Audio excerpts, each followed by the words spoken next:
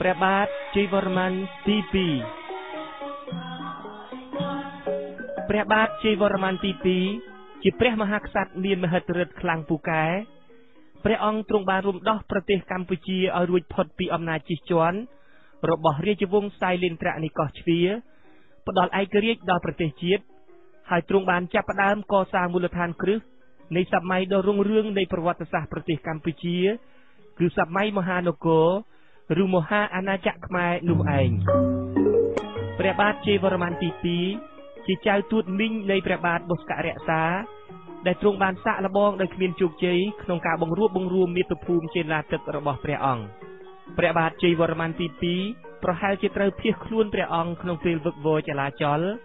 ឬក៏បានត្រូវពួកចៅជ្វាចាប់ហើយនាំយកទៅកោះជ្វាទាំងគ្រួសារក្នុងពេលដែលពួកនេះបានចូលមកលុកលុយក្រុងសម្ភុបុរៈនៃចេនឡាទឹកហើយធ្វើគុតព្រះរាជាខ្មែរនៅឆ្នាំ787ហើយរឹបយកនគរខ្មែរដាក់ជាចំណុះកោះជ្វានោះនៅកោះជ្វាព្រះអង្គទ្រង់បានសិក្សាដើម្បីឲ្យបានដឹងច្បាស់អំពីមូលដ្ឋានគ្រឹះនៃសាសនាដែលជាប្រភពអំណាចអធិរាជលោកីរបស់ស្ដេចសៃលេនត្រៈរួចទ្រង់លបយាងត្រឡប់មកមាតុភូមិវិញប្រហែលជានៅក្នុងឆ្នាំ800នៃគ្រិស្តសករាជមុនពេលឡើងសោយរាជដោយមានការគាំទ្រយ៉ាងស្មោះត្រង់និងឃ្លាវខ្លាពីមេទ័ពជាច្រើន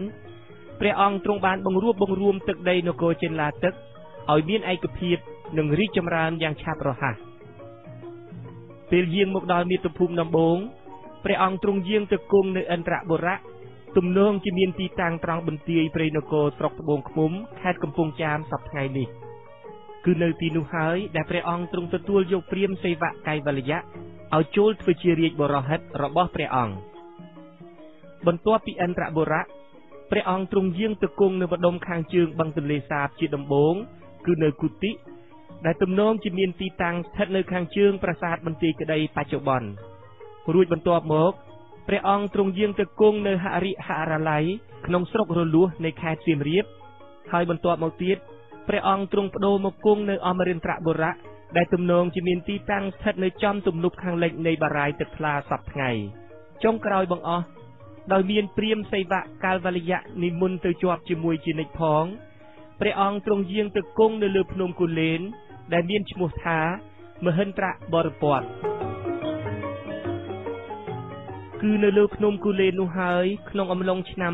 802នៃគ្រិស្តសករាជដែលព្រះបាទជ័យវរ្ម័នទី2ទ្រង់បានប្រារព្ធធ្វើពិធីទេវរាជក្នុងបំណងធ្វើឲ្យប្រទេសខ្មែរកម្ពុជាទេសបានឯករាជ្យរួចពីចំណុះជ្វាហើយរៀបចំពិធីរាជាភិសេកធ្វើឲ្យព្រះអង្គបានឋានៈជាចក្រវាទិនស្ដេចចក្រវាលឬទេវរាជស្ដេចអាទិទេពដែលពាក្យខ្មែរបុរាណហៅថាបំរៈតេងចក្គុតរាជថែមទៀតផងលទ្ធិទេវរាជពីអាស្រមបទចតបៈដែលលោកចចសឺដេសយល់ថាប្រាសាទខ្នាព្រះបាទជ័យវរ្ម័នទី2ទ្រង់បាននិមន្តព្រះគ្រូព្រាហ្មណ៍ម្នាក់ឈ្មោះហិរញ្ញទាមៈអ្នកប្រាជ្ញខាងវេទមន្តដើម្បីឲ្យព្រះអង្គជួយរៀបចំធ្វើពិធីទេវរាជទៅតាមក្បួនគម្ពីរខាងព្រហ្មញ្ញសាសនា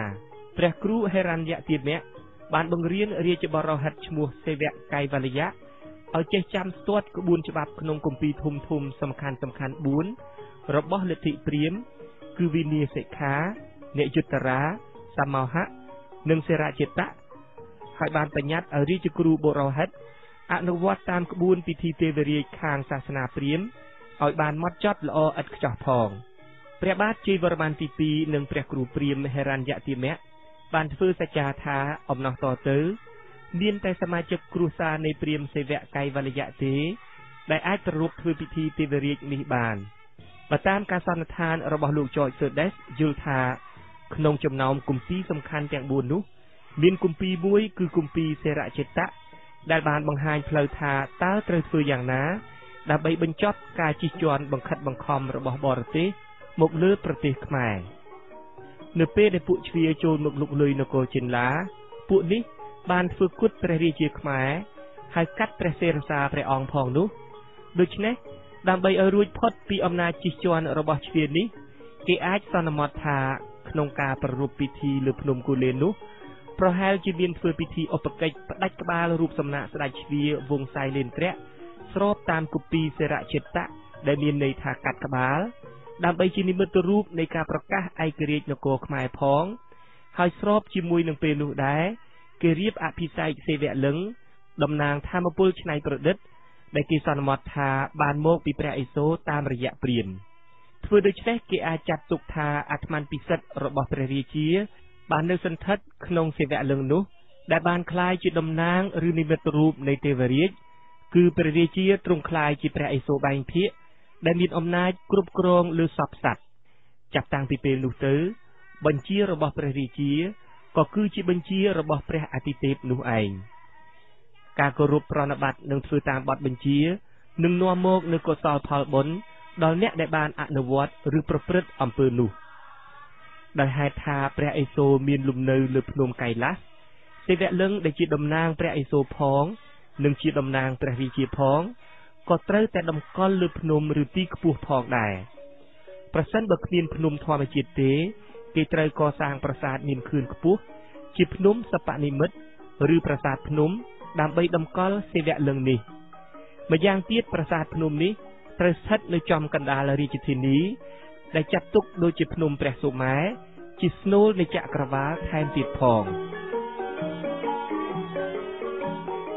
ឯប្រាសាទភ្នំទី1ដែលសាងឡើងមុនគេបង្អស់ដោយព្រះបាទជ័យវរ្ម័នទី2គឺប្រាសាទអារាមរោងចិនសង់អំពីឥដ្ឋនៅលើភ្នំគូលែននោះឯងនេះបើតាមឯកសារលោកត្រង់ងារគេមិនបានដឹងថាព្រះបាទជ័យវរ្ម័នទី2ទ្រង់គង់លើភ្នំគូលែនអស់រយៈពេលប៉ុន្មានឆ្នាំទេព្រះអង្គទ្រង់ឡើងសោយរាជ្យពីឆ្នាំ802ហើយចុងក្រោយបំផុតព្រះអង្គទ្រង់យាងត្រឡប់ទៅគង់នៅហរិហរឡ័យគឺរលួសវិញទ្រង់នាំយកទាំងលឹង្គទេវរាជទៅជាមួយផង